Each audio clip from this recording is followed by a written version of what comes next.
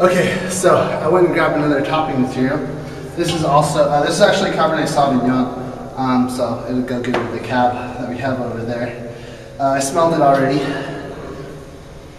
It smells pretty good, and I took a sample, but I have not tasted it yet. So.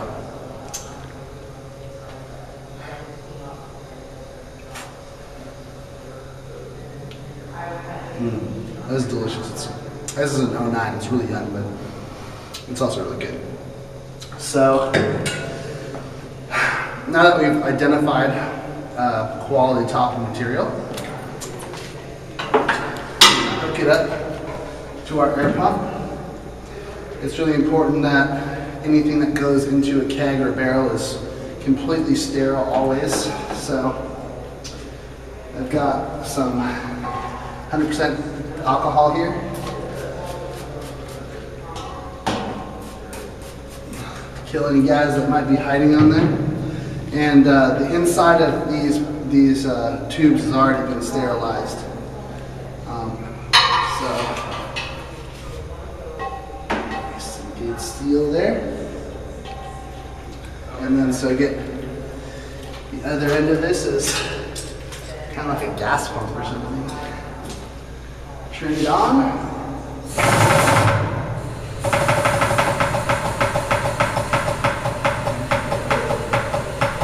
Okay, now we want to clean the lines, and if there's any water or anything inside the line, we just have to make sure to get that out. So we unfortunately are going to have to waste a tiny bit of line.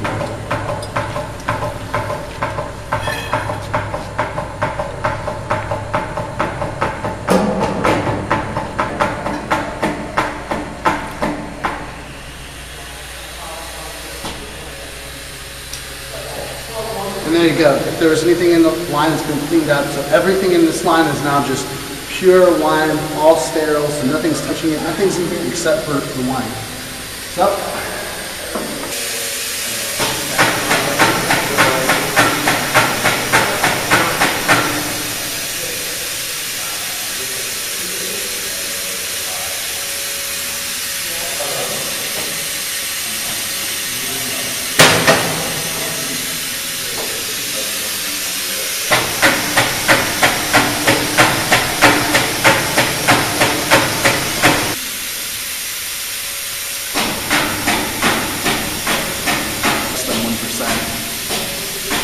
So I gotta make sure that you're topping with good stuff. And that's topping.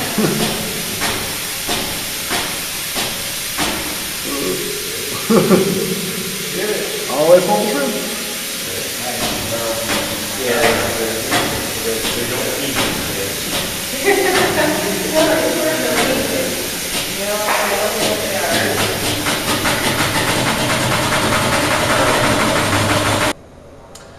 Okay, the final step. Now that we've topped all the barrels, all we have to do is replace it with some fresh bungs and rinse the barrels off to get all the wine off that might have gotten all over it during topping. And finally, we're just going to spray it with a little bit of the SO2 solution to kill any bacteria that's hanging around.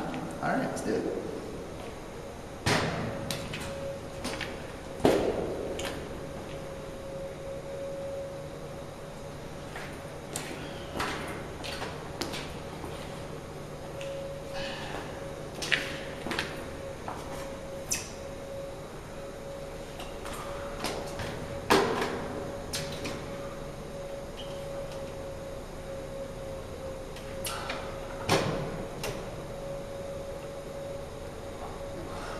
So you can see a little bit of wine leaked out the top because it was filled all the way up.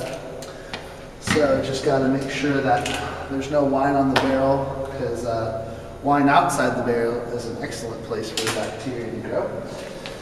And we don't want it on our floor either, so we're going to have to wipe this all up afterwards.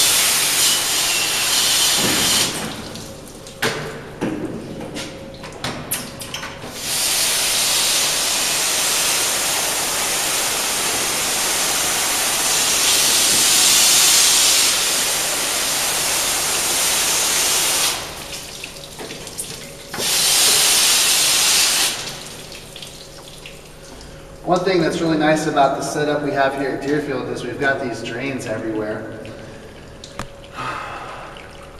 So this work environment can get pretty much totally soaked and we can dry it off really quickly.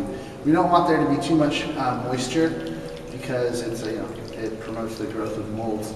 But we try to we have dehumidifiers so the environment actually stays very dry in here. But we'll squeegee this up afterwards. Get this SO2. And just give it a little squirt.